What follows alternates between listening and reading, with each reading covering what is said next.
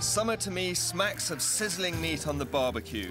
We're Europe's #1 barbecue nation, and there's nothing that gets my jealous juices flowing more than the smell of somebody else's barbie wafting over the garden fence. This is my favourite time of year to cook.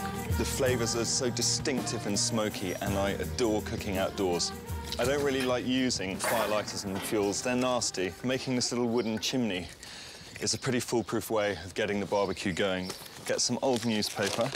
Page number 19, travel. See Kenya with a different eye. In it goes.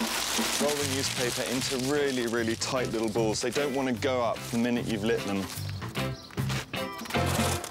Good English woodland charcoal to get some started. The vents are open underneath, which ensures a good flow of air going round and getting it all going.